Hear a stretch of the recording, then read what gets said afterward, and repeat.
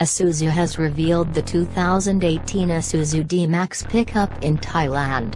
The second-gen D Max arrived in 2011. This is the second facelift for the mid-size pickup truck following the intervention in 2015. Isuzu has inverted the radiator grille for a fresh look. Like the old Isuzu D Max, its headlamps have L-shaped daytime running lights. The new grille flows into the headlamps for a more aggressive styling. The fog lamps have new vertical garnish on the outer side of the bumper. The front skid plate is carried over from the old D Max. Differences may vary based on the configuration. The interior design of the 2018 Isuzu D Max is carried over. The brown upholstery is new to the D Max, though.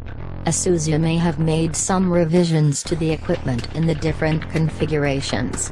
The company has not revealed specifications of the new D Max yet. Dimension changes seem unlikely.